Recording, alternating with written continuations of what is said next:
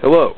Earlier we were asked about the behavior of 34-watt energy saver lamps on preheat ballasts, and I've taken off the ballast cover on this 2-lamp preheat strip fixture for a reason that you will see later. You're probably going to ask, I thought you're not supposed to run 34-watt tubes on a 2-lamp ballast. You're not. That will cook a 2-lamp ballast in minutes. However, this fixture has 2 single-lamp preheat ballasts that will run F40 T12s, but also F30 T12s, F30 T8s, F34 T12s, which these are, and 32-watt circlines.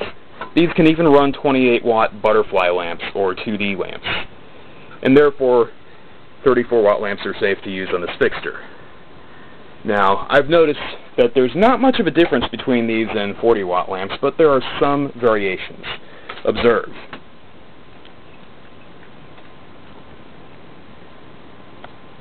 Now let's see if I can get a shot from up above, and we'll do this lengthwise.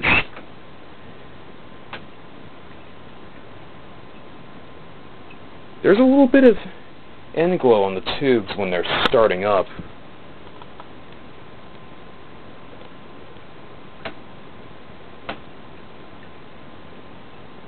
Other than that, not too many variations.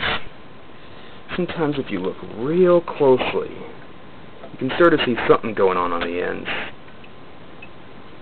Kind of hard to see there. We'll only try this a few more times since it's hard to capture on camera. But here we go. Yep, I think we got it there. A little bit of a sparkly effect, which you'll also see during startup flicker on a rapid start circuit. Other than that, not too much difference from F40 T12s, but this will show you what it'll do. Be sure you only do this on 1-lamp ballast, though, not a 2-lamper.